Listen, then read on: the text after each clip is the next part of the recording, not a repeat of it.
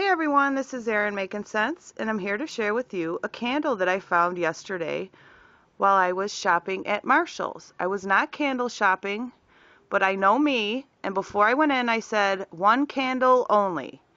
And I shocked myself because I stuck to my promise and kept my word. As you can see, this is a village candle, and I know a lot of you know of village candles, and I do as well, but this is the first village candle I saw like this. It's a pillar style, and it has like a shrink wrap design around the whole entire jar, and it's a sunflower on the front, as you can see, because the scent is Mandarin sunflower. I think I got that focused in. There we go. Mandarin sunflowers. And those of you that know me know I'm not into floral scents at all, and I'm not picking up much of the sunflower.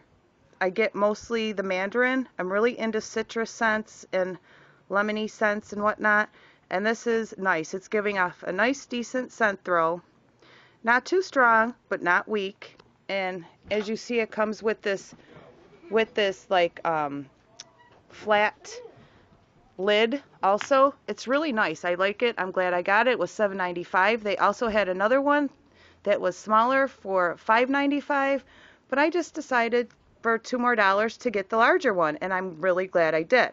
It was a toss-up between this, and there was a Yankee, and it was called something Beach. I've never saw one like that, but I might go back and get it. What drew me to this one was the wooden wick. I just have never saw a village candle with a wooden wick. And if anyone knows if you're supposed to trim wooden wicks or not, can you please comment below and let me know, because I'm not sure.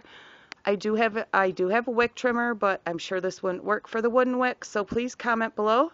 And if you do see this candle, I suggest you get it. It's a very nice scent, and once again, thank you so much for watching, and have a great night, everyone. Bye.